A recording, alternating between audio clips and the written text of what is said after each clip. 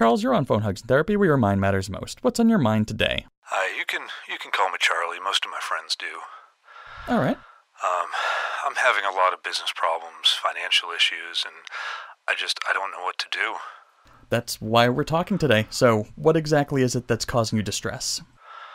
Well, I took over a company when I was really young, and I mean it seemed like the opportunity of a lifetime, but I mean as the years have gone by, it's just been so hard, with all the new government regulations and competitors trying to steal my formulas and my recipes and all of the cheap knockoffs from China. It's just getting so hard to compete, and the government's asking for tax money, and it's just I don't know what to do.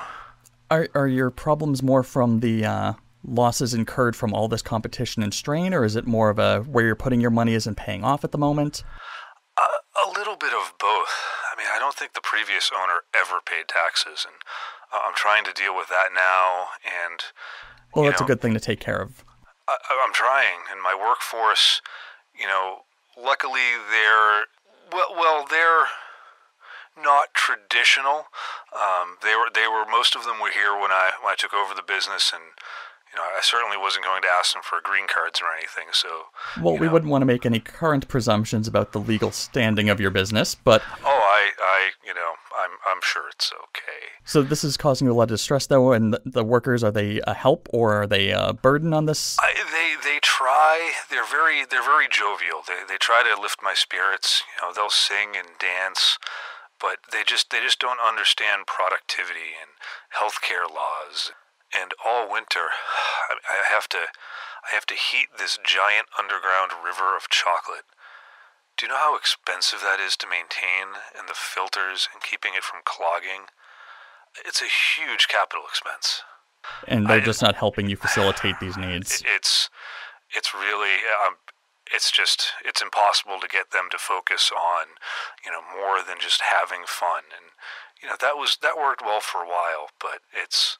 Well, it sounds like the money that you're putting into this workforce isn't paying off in the way you need it to. And one of the things you want to keep in mind with spending awareness is that it's really important to make sure that your money is giving you value back. Now, you could try to retrain them all and see if that goes any better, or if worse comes to worse, you could always just drown them all in a river and replace them. But, clearly we wouldn't actually advocate that. No, we wouldn't have a chocolate river to drown them. That wouldn't work at all. Thanks, Doctor. Thank you. Well, hopefully things go well for Charles. But it's good to keep in mind that when dealing with spending awareness on such a large scale, that a lot of tough decisions come into play, and sometimes downsizing is an option you have to consider. The one thing you do want to keep in mind is the ethics of that decision, and make sure that what you're saving in profits doesn't hurt the bottom line of your social awareness. And it should go without saying, but please don't actually drown any employees in a river. Chocolate rivers have much better uses than that.